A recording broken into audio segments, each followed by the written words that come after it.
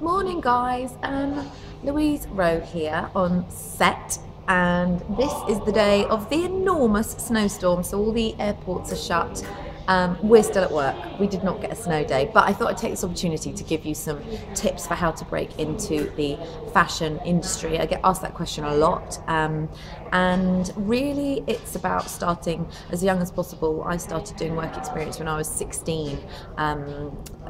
Even if it's a day here and a day there, you still get that name of that publication or that brand on your resume, and that's really what counts. Never forget to make contacts. So if you've been somewhere as an intern or doing work experience, keep in touch with those people. Get as many business cards before you leave as you can, because when a job does come up, you want to be top of mind and keep in touch with them without stalking them. There's a fine line.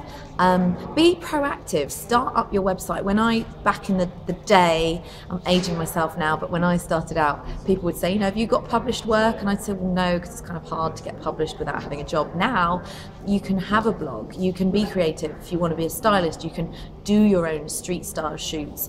You can even review the shows from what you see on style.com.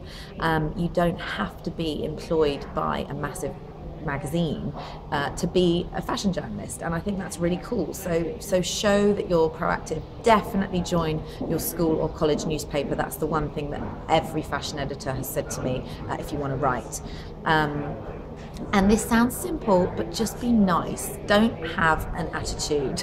Steer clear of all the office politics. When you are interning, get there early, stay late, keep smiling. You're going to make coffee for a while, you're going to photocopy. But like me, when I was at Elle at my first internship, and no, you won't get paid for a while either, it's worth it, because there was one moment when my editor turned around and said, you're going to London Fashion Week, get your notepad.